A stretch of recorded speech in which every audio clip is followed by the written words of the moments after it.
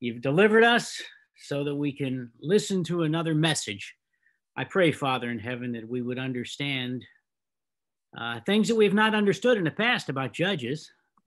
Thank you so much, Lord, that you've given us Ashley to help us, that she is a faithful student of yours. And I thank you, Lord, for all the participants, each one, Lord. Be with them as they study tonight. I pray, let you open our hearts and our minds that we would finally yield to you. And we thank you in Jesus' name. Amen. Amen. Thank you, Markham. Thank you.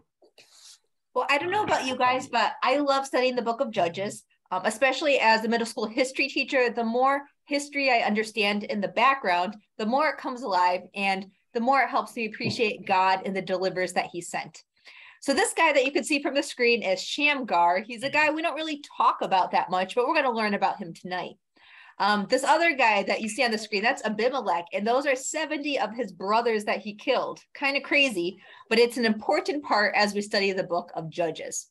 So tonight, in a nutshell, we're basically going to go through some of the background to Judges. There was always a pattern. The same exact thing happened every single time. But we're going to look at that pattern, and there's 13 judges.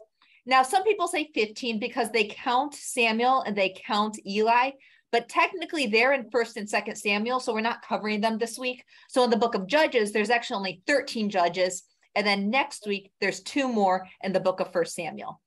And lastly, it is historically interesting. It keeps you on your toes. It makes you want to study more, but especially as God's end time people, we really want to apply it to our lives. And that ultimately is the purpose of tonight's study. So to begin with, I have 2 questions for you. What was your first exposure to Judges, and do you have a favorite story?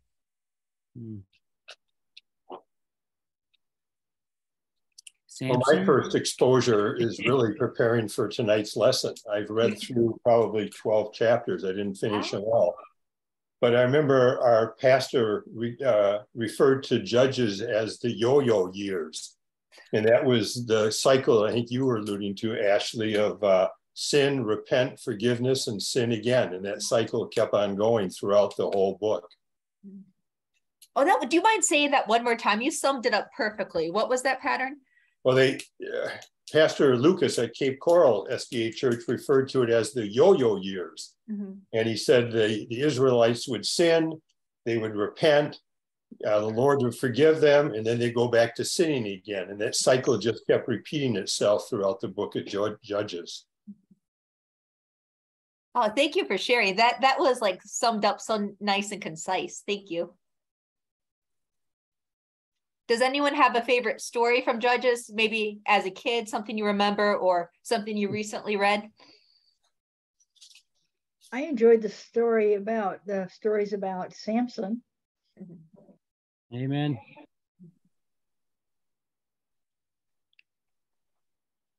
I remember as a middle overcome with women. Oh yeah, what were you saying? Sorry. I said he was easily overcome with women. Yeah. We're not that way today, of course.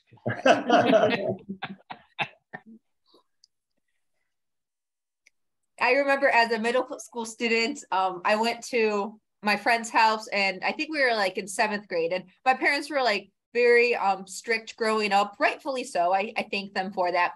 And like other kids, like you go to their house, you could stay up all night, watch whatever you wanted, eat whatever you wanted.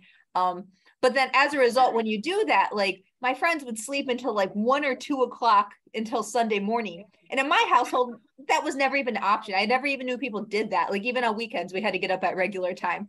So, I mean, I must have woke up at like 8 o'clock and I'm like, when are they going to get up? You know, and it's like hour after hour. So I think my mind was just rotted from like all the filth I had watched. So I just picked up a Bible, and I remember I was reading through the book of Judges, and I must have occupied like several hours that day because they were just sleeping, and, you know, I wanted to read and do something. But I remember even as a kid, those stories, they're pretty horrific, but they're actually pretty fascinating as well. And they're not all good stories, but 1 Corinthians 10:11 tells us all of this is written as our examples so that we can learn from it. So I don't know if that was my first exposure, but I do remember reading it on that Sunday morning several decades ago. And I actually still like to read it today. So what we're going to do first is I have like this short 4-minute video. It's from this Seventh-day Adventist company called Lineage Journey, and we've watched them before. But basically, even if the stories are familiar to you, it always helps to understand where it's happening. And it always understands to get a visual of the archaeology, of the buildings, of the rocks, of the cliffs. So what I'm going to be pulling up on the screen here is basically where a lot of these stories are taking place. They're going to give us a quick summary of what's happening in Judges. And then as much as possible, they're trying to film on location. And this will kind of give us a background as to what we're going to study tonight. So if you can't see or hear anything, just put your thumb down and I'll know to fix it, but it should be working. So this is Lineage Journey, episode 11, The Judges.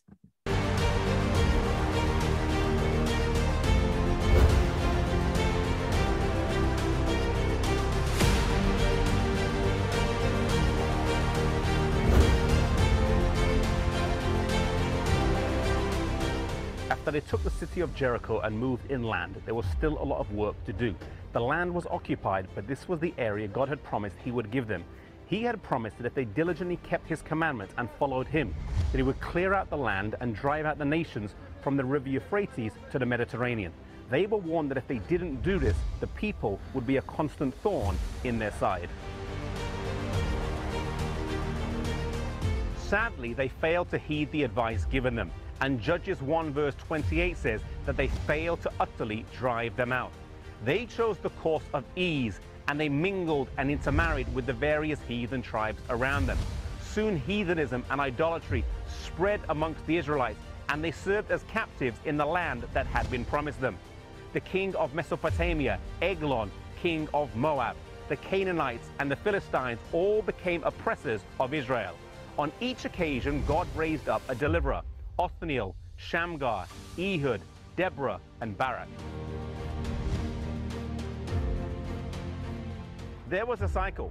They fell into captivity and remained in captivity until they cried out to God for deliverer. Then God raised up a judge who delivered them, and they were free from captivity, often as long as the judge was alive. Then when the judge died, they fell back into apostasy and captivity. So often this is the case with us. We have ups and downs in our spiritual lives, sometimes strong and sometimes weak.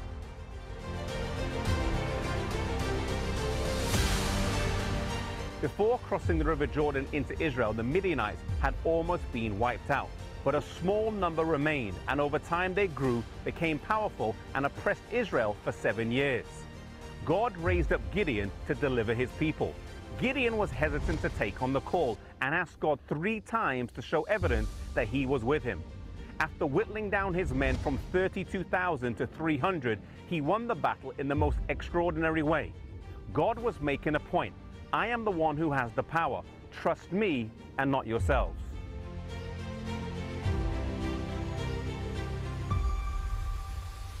But perhaps the most famous judge in Israel had a very mixed reign, and his name was Samson. Born into the tribe of Dan in the family of Manoah, he was consecrated as a Nazirite at birth. No wine, no unclean foods, and his hair was not to be cut.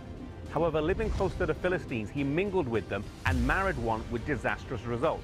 Then he was a judge for 20 years. As he got older, though, his old weaknesses came back, and he was ultimately seduced by Delilah to give away the source of his strength. As a prisoner to the Philistines, he ended up killing more Philistines at his death than during his life, and it's believed he is buried here at the top of this hill.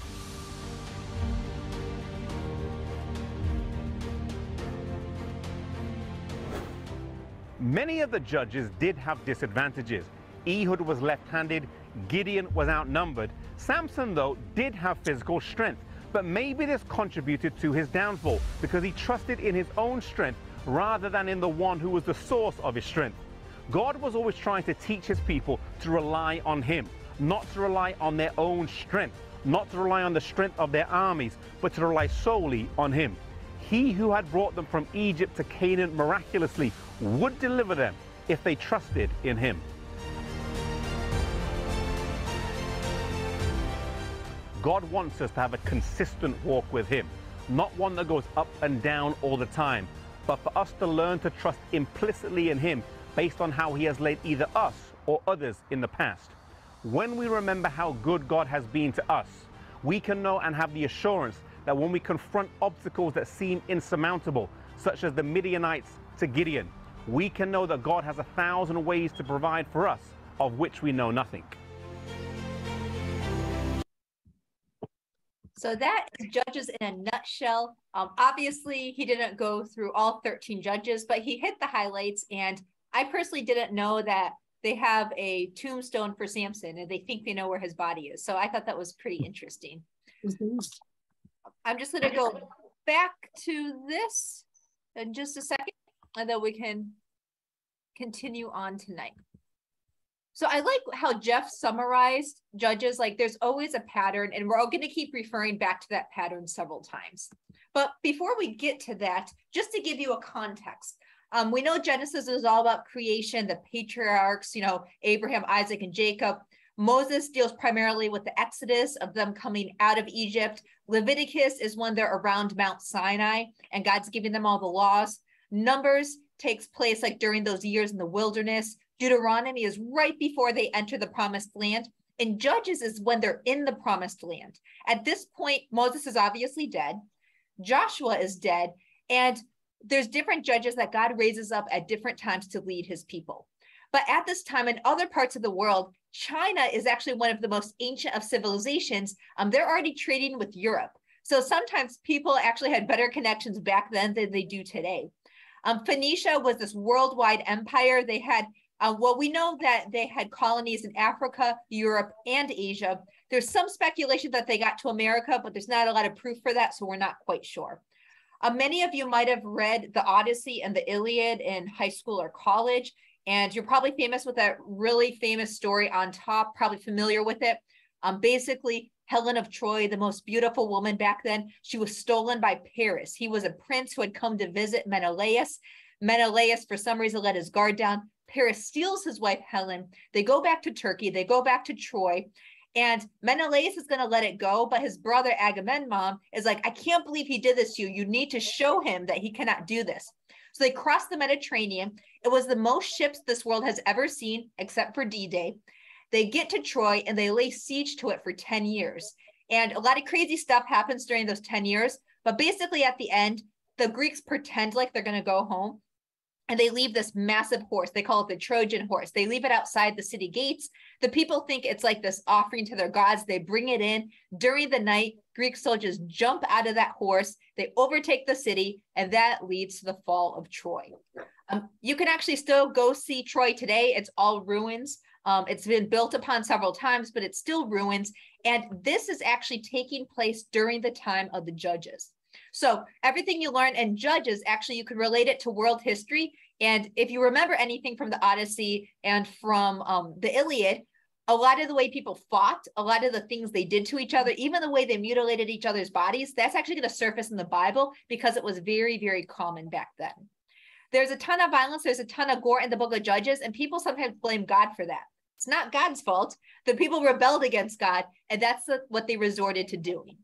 So we're going to take a quick look at some of the background information. The first one is found in Acts, and it's going to tell us how long this period was.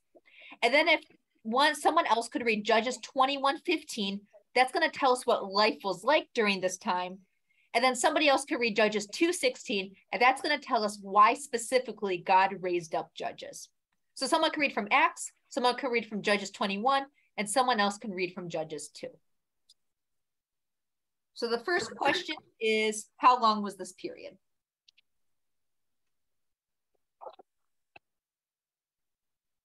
See,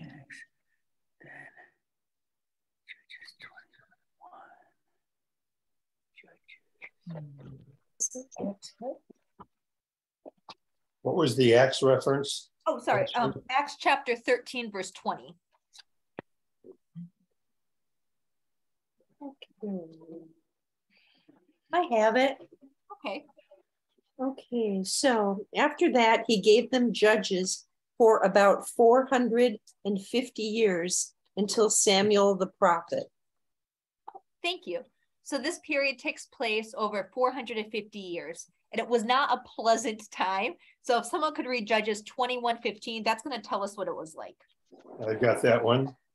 The people grieved for Benjamin because the Lord had made a gap in the tribes of Israel. I'm sorry. I think I put, Oh, I should have put verse 25 instead of 15. I'm sorry. Well, Can you I read can read that 25? too. Sorry. That's even shorter.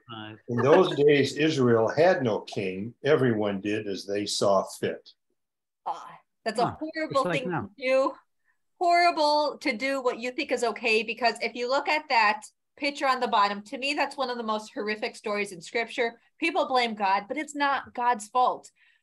Basically, this Levite, he had this concubine. So it's basically like you have a wife, but a concubine is kind of like second status. She belongs to you, but she's still kind of like a slave. She doesn't have the same rights as a wife. They got in a fight. She went back to her dad, and then he decided he wanted to woo her. He wanted her back. So goes and gets her. They go back home. They're riding along the way. They stop in someone's house at nighttime, and the old man takes care of them. But then everybody in the area, they start pounding on the door, demanding sick and gruesome things, just like they tried to do to Lot and Sodom and Gomorrah. And what's really sad is the old man and this man here, this husband, are like, hey, don't touch us, but take this woman instead. And they throw her out there. Obviously, the evil men do what they do. And her last thing is crawling to the threshold, and then she dies on the threshold. And then her husband cuts her body up in 12 pieces, sends it to all 12 tribes. It says, help me defend her, help me take vengeance on her, or else I'm going to do this to you. And that's really graphic. That's really gruesome. I always wondered, like, why was this included in scripture? But I think it's because of Joshua 21:15 or 21:25. When people do what's right in their own eyes, nothing good happens. At first, it might seem like it's okay, but then horrible things like this start happening. And I think that's why God included the story in scripture. But God did not give up on them. In fact, Judges 2:16 tells us why God sent judges. So if someone could please read that first.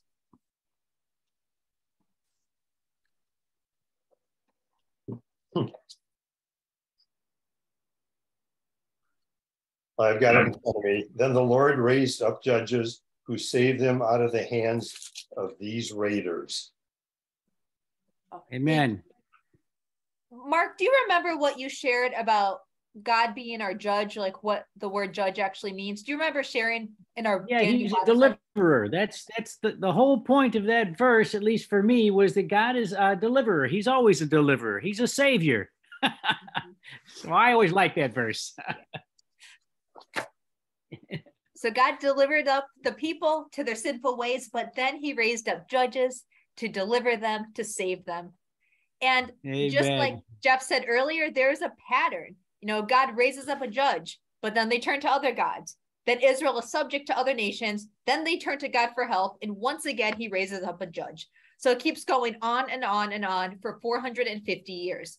And if we're quite frank with ourselves, it still goes on today. I'm sure that you can probably see this pattern in your life at times. I know I certainly see it in my life, unfortunately. So this is a pattern that we as Seventh-day Adventists, we need to be aware of so that we can break this pattern and turn away from it. God sent a total of 15 judges, but in the book of Judges itself, there's only 13. And then in 1 Samuel, it talks about Eli and it talks about Samuel. On this list here, they didn't include Barak, probably because Deborah ended up saving the day, but technically he was a judge as well. So I liked the visual, I put it up here, but most people consider Barak or Barak, they consider him a judge as well. But our first judge, personally, in my opinion, and in the opinions of a lot of Bible commentators that I read, Othniel was the biggest and the best. He was the most godly, and he was also the most warlike. As an old man, he was still conquering territory. He actually married his cousin, which back then that was actually fairly normal. Even in American society, the Puritans in New England, they said, hey, that's wrong. That's a little too close for comfort. But Southerners, even in the 16 and 1700s, even in the 1800s, a lot of them were comfortable with marrying their cousins. And it was actually culturally acceptable, probably until about the 1900s.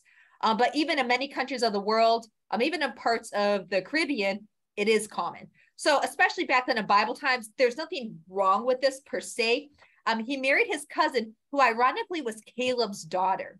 We know that Caleb and Joshua were the only two spies that were faithful, and their lineage went on. Aksa, I'm not quite sure how you say her name. She was a very godly woman. That was Caleb's daughter. Caleb's nephew was actually Othniel, and he was a very godly man as well. So if somebody could please read Judges 3, 9 through 11, that's going to tell us what Othniel was like. And then somebody else can read verse 12, and that's going to tell us what happened after he died. 3, 9, 9. I'll get it here in a second. I've got it. But when the people of Israel cried out to the Lord raised up a deliverer for the people of Israel, who saved them. Othniel, the son of Kenaz, Caleb's younger brother.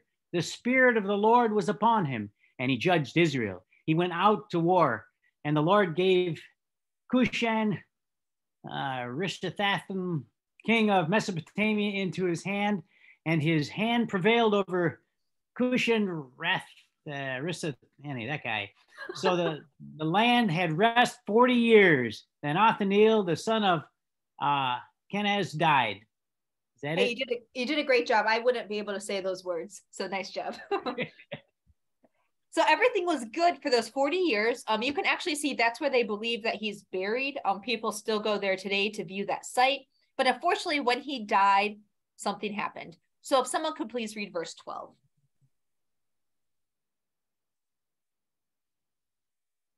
There we are. Again, the Israelites did evil in the eyes of the Lord, and because they did this evil, the Lord gave Eglon, king of Moab, power over Israel.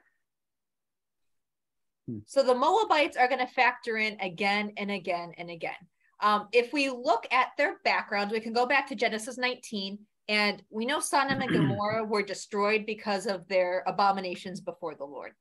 And then Lot was saved. His daughters were saved. So they run up to this cave. His daughters are scared they won't ever have husbands or a lineage. So they get their father drunk. They get pregnant. And the older one has a child first. And then the younger one has a child. The older one, her son is basically the father of the Moabites. The younger one, her son is the father of the Ammonites. So these are kind of close relations to the children of Israel, but instead of getting along, they were always bitter enemies because there was a lot of jealousy between them. And then when we get to the book of Numbers, we see the children of Israel are on the offskirt, they're on the background, they're almost in the promised land, and the Ammonites are actually trying to fight them and annihilate them. So already they're having some conflict with them. And then in Numbers 22, this is a story that you may be familiar with. We know that Balaam was trying to curse them, but God turned his curses into blessings. So finally he said, oh, I can't curse them. This is what I want you to do. Send your most beautiful women. You're going to go down. You're going to mingle. You are going to get them to worship your gods. Ellen White says that they got them drunk. She said that the children of Israel had already been mingling with them. So they were kind of used to seeing these sick, depraved things. And then once they added that alcohol, once they added that music, once they added that dancing, the children of Israel started apostatizing and bowing down to these gods. And in the end, a lot of people took action, especially the Levites, and they ended up killing a lot of these people that has apostatized. Thankfully, not everyone was killed, and those that remained were able to enter the promised land. But that gives you an idea of what Moabite culture was like. I'll send this out to you later. If you want to learn about it more, you can check out a certain chapter from Patriarchs and Prophets. I quoted from page 453, but you can read it more in context if you want to learn a little bit more about that. And not all the Moabites were killed, only those that had actually entered into the camp and were trying to seduce the men. And then there was others that were killed on the battlefield. But in the book of Judges, the Moabites are coming up again and again and again. And I used to think they were these like rinky-dink little people that lived in these huts and that just like marched around almost like bandits trying to fight people. But they were a pretty impressive civilization. For example, this is a Moabite castle, which I thought that was a city at first, but it's just a single castle, which is pretty phenomenal. So this just shows you what types of people God was raising up the judges to fight against. And Ehud was the perfect man for the perfect time. God raised him up to fight the Moabites. But he had a particular handicap. To us, it's not a handicap, but in the ancient world, it was a major handicap. This was actually bad luck. It was an omen. Basically, they thought you must have done something or you were going to do something, and that's why you were born like this, and nothing good could come from this. But God used him anyways. So if somebody could please read Judges 3, verse 12. And the children of Israel did evil again in the sight of the Lord. And the Lord strengthened Eglon, the king of Moab, against Israel, because they had done evil in the sight of the Lord. Oh, thank you. And do you mind reading? I forgot to put verse 15. Can you put 15? Can you read that one as well? Sure. But when the children of Israel cried unto the Lord raised them up a deliverer, Ehud, the son of Gera, a Benjamite, a man left-handed, and by him the children of Israel sent a present unto Eglon, the king of Moab. Oh, thank you. So his handicap was that he was left-handed, which to us is not a big deal, but that was serious bad luck in the ancient world. And for the sake of time, we won't read the whole chapter, but if you want a good story, go read it tonight. It's very interesting. Does anybody remember what happened to him? Oh, he stabbed him in the belly and the fat came around it. Yeah, the Bible says it just swallowed it right up as if he hadn't even stabbed him. It just swallowed that dagger right up. He jumps out the window, closes all the doors, and the attendants don't want to bother the king because they think maybe he's going to the bathroom and it's really rude to bother him. So hours and hours go by. Eventually they burst in there and the king is dead. And at that point, it's too late to get Ehud. All the Israelites are rallied up. They get together and God uses him to deliver the Israelites from the Moabites.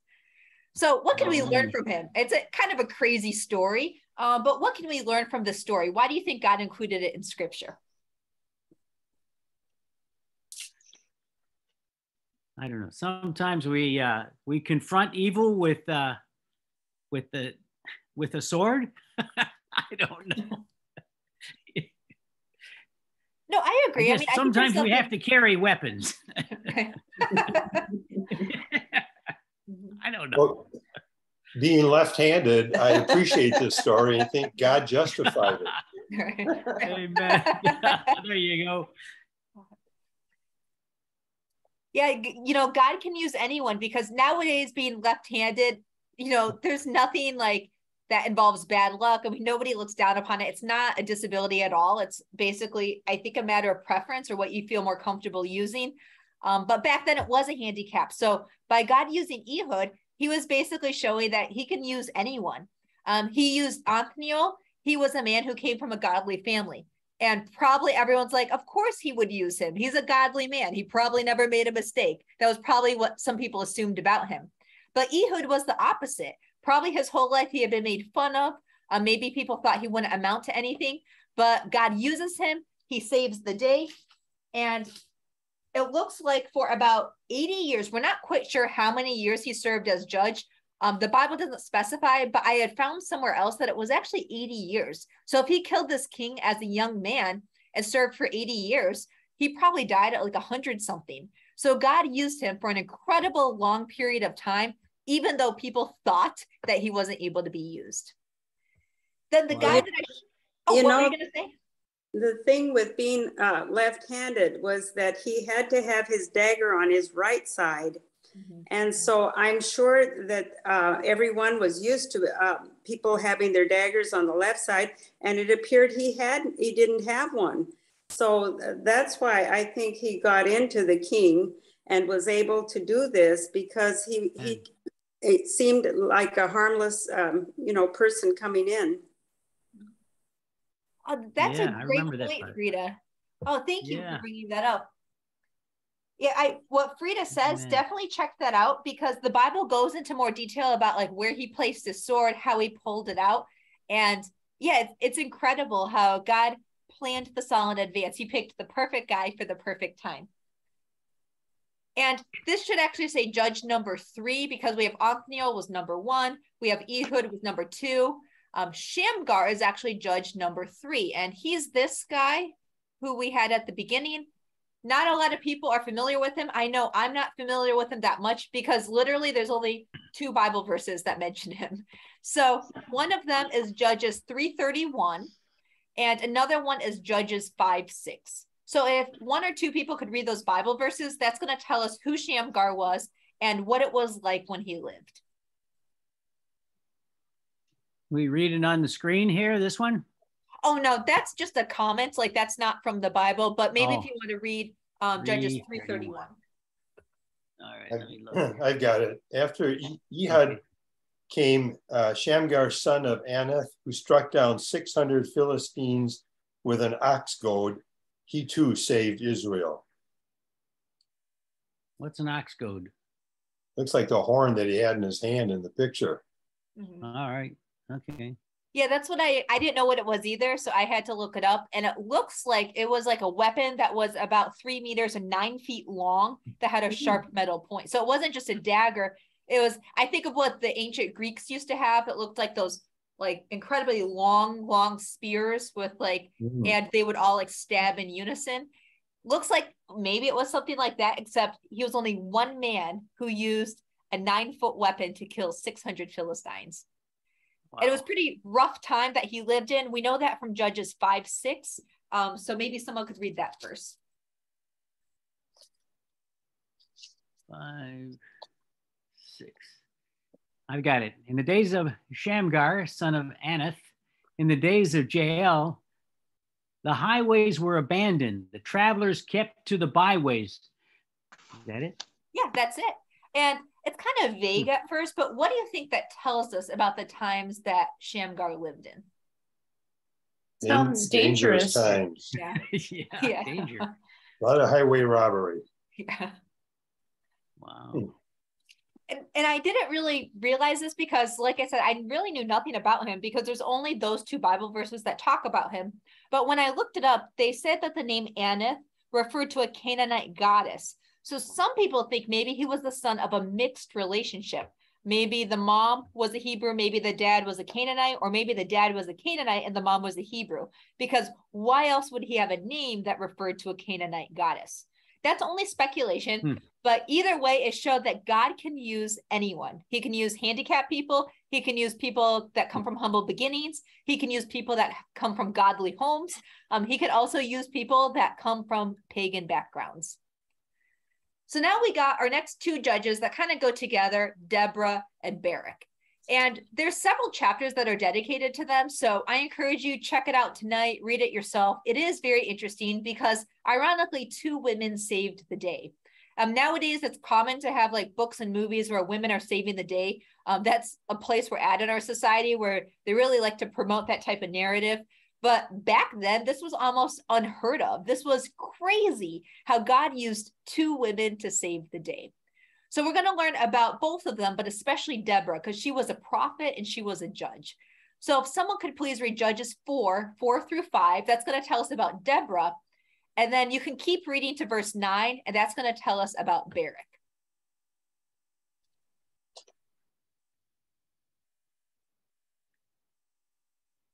All right, I'll read it then. 4, verse 4, right? 4, 4, and 5. Now Deborah, a prophetess, the wife of Lapidoth, was judging Israel at the time. She used to sit under the palm of Deborah between Ramah and Bethel in the hill country of Ephraim. And the people of Israel came up to her for judgment. Okay, is that it? Now I gotta go to see Judges 6-9. Keep reading, Mark. She sent and summoned Barak, the son of Abinoam, from Kadesh, Naphtali, and said to him, has not the Lord, the God of Israel, commanded you, go gather the men at Mount Tabor, taking 10,000 from the people of Naphtali and the people of Zebulun? And I will draw out Sisera, the general of Jabin's army, to meet you by the river Kishon. Let me see, keep moving up here. With his chariots and his troops, and I will give him into your hand. Barak said to her, if you will go with me, I will go. But if you will not go with me, I will not go. And she said, I will surely go with you. Nevertheless, the road on which you are going will not lead to your glory, for the Lord will sell Sisera into the hand of a woman. Then Deborah rose and went with Barak to Kadesh. And Barak called out Zebulun and Naphtali to Kadesh, and 10,000 men went up at his heels, and Deborah went up with him. Keep going. Let me see. Thank you. So how would you describe Deborah and how would you describe Barak? I guess Barak needed Deborah to help because he was chicken.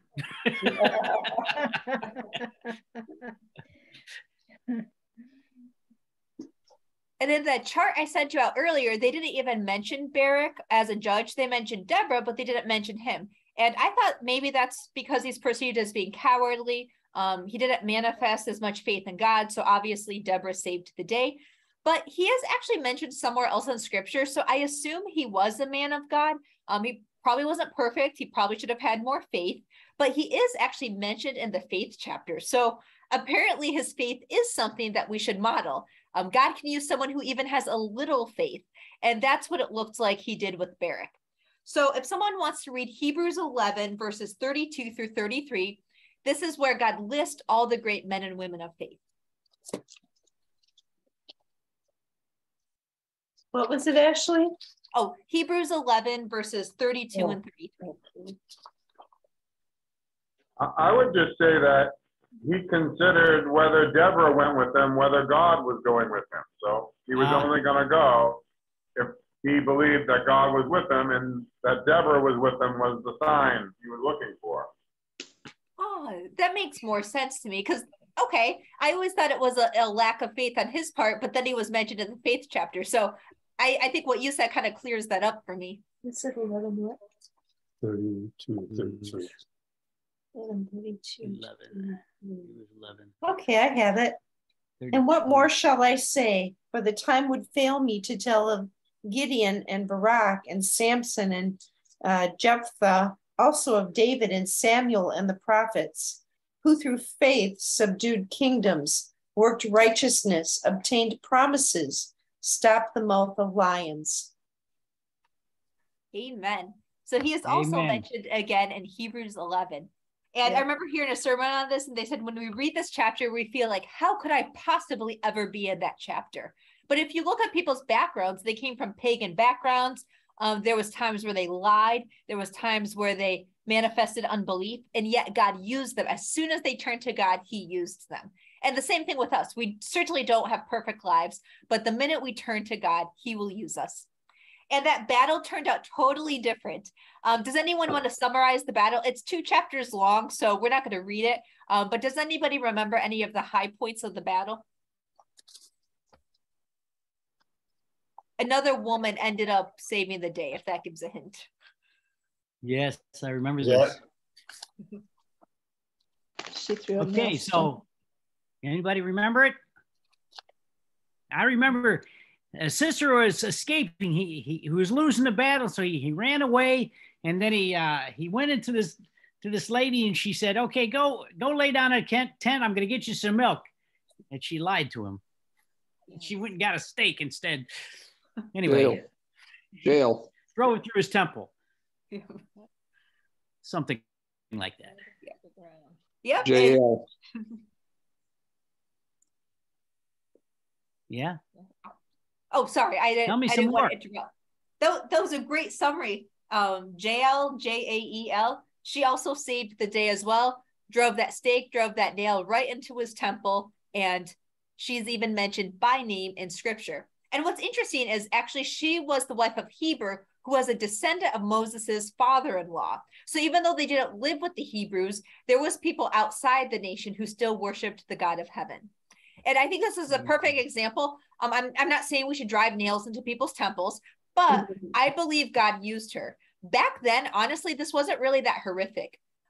When people cut off each other's toes and fingers, I read a Bible commentary that said that was so common, that was not even really considered mutilation.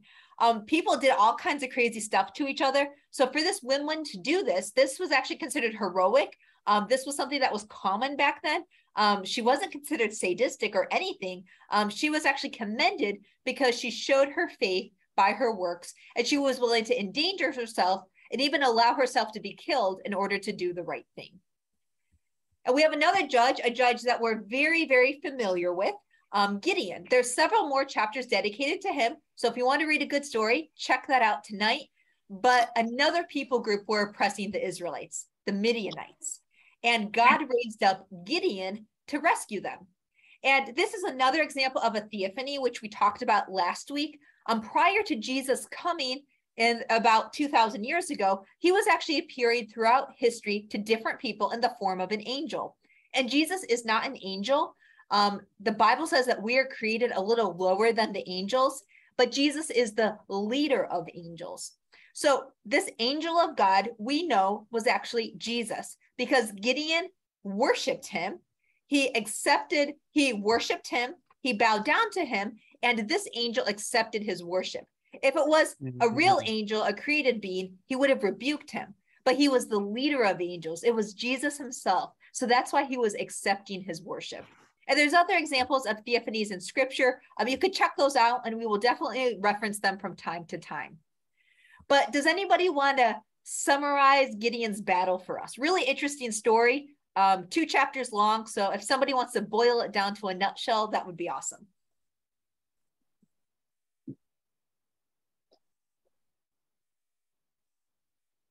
All right.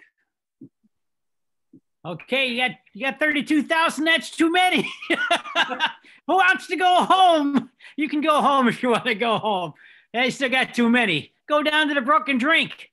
Okay, Gideon, if they're drinking with their face in the water, send them home. If the ones that are looking around and drinking with their hand, those are the ones you want. But it's only 300. That's a summary. Hey, you did a great job.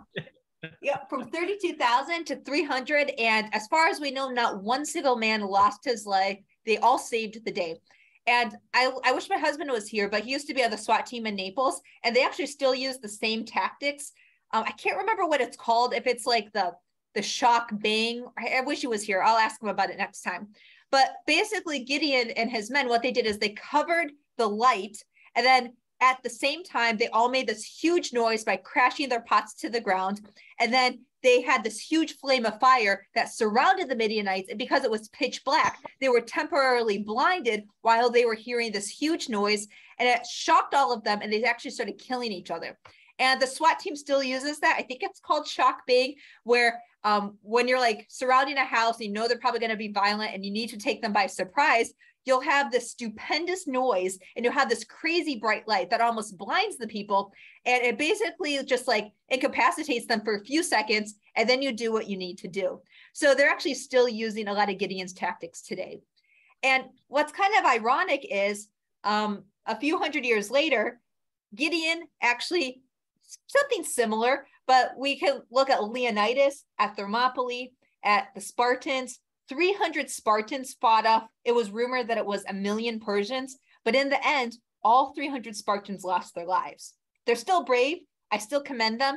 At the end, they were tearing out eyeballs, biting off ears because the Persians had knocked their weapons from their hand, and they had to fight with their bare hands everything they had left. And they gave their life for Sparta and ultimately for Greece. But all 300 of them died.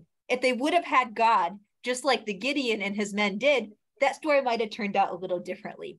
So there's obviously a lot of parallels that could be made. But to me, that's a classic example. If you have God, all things are possible. You won't even lose a man sometimes. But if you fight for yourself, you still may be a hero, but in the end, you're going to lose your life. So these are some of the lessons that I kind of take away from Gideon. Does anybody have anything they want to mention? Anything that stands out to you about Gideon? Yeah, Gideon was a great man. I thought his tests were very good. Mm-hmm. The tests that God allowed him to do. Mm-hmm. But there again, there's somebody that was questioning the power and had to have it proven to them through the wool on the ground in terms of which one's the dew made wet. So there was a lack of faith there too. But I think it so often we need to check to make sure we're not listening to the wrong spirit. Mm-hmm. And I think that's what Gideon was able to do because God was with him. But I also think one of the things that I had looked up, the Midianites were also relatives of the Israelites. They were children of Abraham's second wife. Oh. And their lineage was through one of the sons of the second wife of Abraham. And, you know, all these people ended up being in the same area, of course, but they, and Jethro, Moses's father-in-law, was, you know, from Cush, but he was also a Midianite. And he was a priest, as we've been told. But I bet that came directly down through what Abraham's family had shared with him. Oh, wow. You know, it all goes back to like the horrors of polygamy. Not that, I mean, him getting married to her after Sarah died, there was nothing wrong with that. But, you know, it just looks at like all these tragic fighting between family members. Like, oh, that's horrible. But thank you. I totally forgot about that, how they were related. Wow. And Gideon, I encourage you to read the rest of the story tonight. It doesn't end well. He was a man of God. He was at the top of his game. He was a humble man. God really used him. But then after the battle, that's when he started getting puffed up and some crazy things started to happen. The Bible says he had many, many wives, and it looks like here he had 70 sons. So check that out later if you want to hear about what happened to Gideon after he won the battle, because it's important that we learn about that so that we don't repeat the same mistakes ourselves. Amen. Amen. Actually, there was... Oh, yeah. What were you going to say? Yeah, there were two verses that I asterisked that hit me in the story of Gideon, and that was 8:22 through 24. And it says, the Israelites said to Gideon, rule over us, you, your son, and your grandson, because you have saved us from the hand of Midian. But Gideon told them, I will not rule over you, nor will my son rule over you. The Lord will rule over you. Amen. Amen. Oh. I really wish he would have like lived like that for the rest of his life, because, you know, when you hear the story in church, and like, I know when I was taught it as a kid, I never really knew the rest of the story. And I don't think it was until I was an adult that I realized that he had apostatized. So he went from being probably one of the humblest men around, like what Jeff said there, you can't really ask for a better man. Like, look how humble he was. He's like, I won't rule over you. God will be your ruler. But then unfortunately things changed. And when he died, he had 70 sons. One of the sons was Abimelech. And Abimelech, like what I showed you on this picture here at the beginning, those are all his dead brothers laid around him because he was jealous. He obviously wanted to be the judge. He wanted to be the leader. So he kills all his brothers. And that's his first recorded action. And then it throws the whole nation into civil war. You can read that more in Judges 9. People are fighting. They're killing each other. Brothers are turning against fathers. Fathers are turning against family members. And it's just this horrible time. But he ended up dying. The Bible says the wages of sin is death. And certainly he died pretty shortly thereafter. So does anybody remember, how did Abimelech die? A woman threw a millstone on his head, which you see in the picture here. And he was embarrassed being killed by a woman, so he asked his soldiers to kill him, and they speared him or took their swords to him.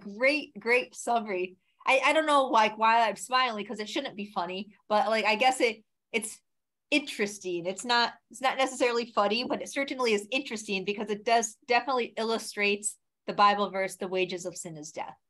So we also know that everything in the Bible is written for us to learn from. So what kind of lessons can we learn from Abimelech?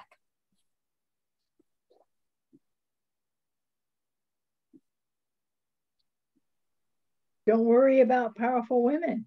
Right. Well, you should worry about powerful women. I think the women who played these roles are, of course, prophetically, what does the woman represent? It's the church. Showing the role of the church in cooperating with God through faith. Amen. Amen. Our last judge that we're going to go through tonight is Tola. We actually don't know much about Tola at all. but he's a pretty profound man. I know the little I know about him, I'm definitely encouraged by, and that's why we're going to kind of end on him. If you want to read the rest of the Judges, you can continue the book of Judges. I will also send out this PDF to you because as you can see here, there's a lot of historical information. There's a lot of stuff from early Adventist writers that I have written down here. If you're a history person, if you're a Bible person, I definitely want you to be able to check this out if it's interesting to you. But tonight, because Tola is such an important person, we are going to end on him. So if somebody could please read Judges 10 verses 1 through 2. I've got it. After Abimelech, there arose to save Israel Tola, the son of Puah, son of Dodo, a man of Issachar. And he lived at Shamar in the hill country of Ephraim. And he judged Israel 23 years. Then he died and was buried in Shamar. Thank you, Mark. It seems like you're getting all the hard. You do such a good job with pronunciation, but it seems like whenever it's your verse, it's always like the hard ones. But great job. And that's all we know about Tola from scripture is he served God for 20 years. But Ellen White in Signs of the Times, August 11, 1881, has this to say about him. So if somebody could read those 3 paragraphs, that's really who Tola was as a person. Unlike the proud and envious Abimelech, Tola's great desire was not to secure a position or honor for himself, but to improve the condition of his people. A man of deep humility, he felt that he could accomplish no great work, but he determined to perform with faithfulness his duty to God and to the people. He highly valued the privilege of divine worship and chose to dwell near the tabernacle, that he might oftener attend upon the services there performed. Thank you. So he doesn't have any recorded sins. As far as we know, he never apostatized. He truly was a man of God. So what are some lessons we can learn from him? His humility. Mm-hmm. Trusting in the Lord is always a wonderful thing to do. Mm-hmm. I like that statement. It says, not to secure positions of honor, position or honor for himself. That was different than Abimelech. So, amen. Amen. So are there biblical references to support that description? Or is that Ellen White's prophetic insights, I'll say? As far as I know, there's not any other Bible verses on Tola. I know sometimes the Babylonian Talmud, it's like a collection of Jewish writings. A lot of it has to do with scripture. Sometimes they comment on different people. So I don't know if this particularly, I'm assuming this was prophetic insight, but she also had a huge library with like books from like different scholars, different commentators. I don't know if she got it from there or very possibly, I believe, God revealed it to her. Does anyone else know? Like, does anyone else have any insight on that? Well, it's a rather unique character for the leaders that we read about in Judges. It's kind of the opposite of what you see of most of them. So that's refreshing. Yeah. Amen. And if you guys want to check this out later tonight, I'll send it to you. Judge 9, JR, very interesting as well. Number 10, Jephthah. He was the one that had to sacrifice his daughter. People have debated for thousands of years. Did he really kill her or did he just doom her to a life of perpetual virginity? And people go back and forth on that. Well, people actually wrote to the Ellen White estate. And this was when, prior to the Ellen White estate, where the Whites were personally answering letters. And James White actually had a lot to say on this. He looks at a lot of the scriptural passages. He looks at the words in their original context, and he will actually answer that question for you. And he does a great job of doing that. So if you want to check that out, did Jephthah actually sacrifice his daughter? I will send you the link later, and you can read what James White had to say about that. Ibzan, another great judge. We got Abdon, another one. We're going to learn a little bit about the Philistines. It's going to come up a lot next 2 weeks because we're going to be studying 1st and 2nd Samuel. So this gives you a lot of info about the Philistines. Samson, as we know, killed thousands of Philistines. So you can check that out more if you want. But in conclusion, there was always a pattern in Judges. And Jeff, do you mind summarizing that pattern again? Because I thought you did such a great job. Oh, well, it was referred to as the yo-yo years because, in fact, I added something after I thought about it. The Israelites would sin, they'd become oppressed, they'd repent, the Lord forgave them, and then they'd find evil ways again and go back to their sinning. And that cycle just kept going around and around, from sin to oppression to repenting to forgiveness back to sin. And it's easy to think like, oh, we're never like that. It's never going to happen to us. But Ellen White and Patriarchs and Prophets reminds us that it's still happening to us. And oftentimes it's happening because we're yielding to the influence of the world. We're conforming to their principles, to their customs, and we're doing this in order to secure the friendship of the ungodly. But then she says they're going to become our most dangerous foes. So we really need to be careful. Of course, we need to minister to the world. That's why we're here. But on the other hand, we don't want to be seduced by them. We don't want to be allured by them. We don't want to conform to them, because then we're going to start doing the same things that the people in Judges were doing. And next week is actually a continuation of Judges, because Ruth took place during those 450 years. She was actually part of Judges, but it's a totally different book because it might have a different author. Some people think the author might be Samuel. And it's considered a very beautiful love story. It's much shorter. I think it's only like 4 or 5 chapters, so you can read it all in one sitting. And to me, it's just a great depiction of the fact that even when the people were sinning, there was faithful people all throughout the land who were serving God to the best of their ability. And that's really what Ruth is all about. So if you want to study for next week, I'll send you out this PDF. I'll send you out some links to Ruth as well. And it's a great story. If you haven't read it before, you can probably read it maybe in like 20 minutes. And then lastly, I wanted to invite you to the Fort Myers Church this Saturday night, if you're free. If not, that's okay. I know weekends are valuable. But the prophet Elijah actually struggled with some pretty massive depression. He was actually so depressed to the point that he wanted to commit suicide. But some incredible things happened. And before you know it, he snapped out of his depression. And pretty shortly thereafter, angels of God descended and they took him to heaven in a chariot of fire. He was translated. He never died. He's actually in heaven right now as we speak. So to me, if we look at that account, there's 7 things that stand out to me. And there's 7 things that if you personally struggle with depression, from my own personal life, I can tell you, if you do these 7 things, you can certainly reduce, if not eliminate, your depression. If you're not depressed and you just have like a family member, this might be able to help them out. And lastly, maybe you're not depressed at all, which is awesome. Praise the Lord. But you might go through a period of oppression or depression in the future. Sometimes you lose a job, a loved one. Maybe you're at a time in your life where things really aren't going the way you would like them to. I can promise you that these 7 things will certainly help you if you're struggling with any of that. So it's going to be a fellowship, a potluck. So if you'd like to, please bring a dish. We're going to get to know each other a little bit. And then while people are eating, it'll be about a 45-minute seminar. So thank you certainly for coming out here.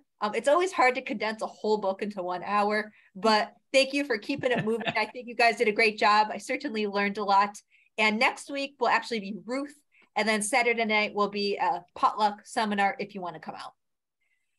Amen. So before we close, does anybody have anything you would like us to add to a prayer list?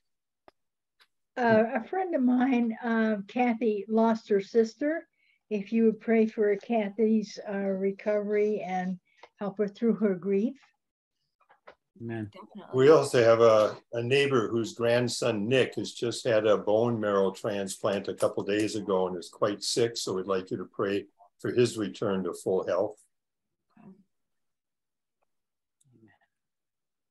So I was able to share a great controversy with my neighbor, Dennis, and I'm praying that he reads it. Oh, good. Amen. Good. All right. I'm just writing down these dates. Dennis, Nick, and Kathy? Yes. Okay.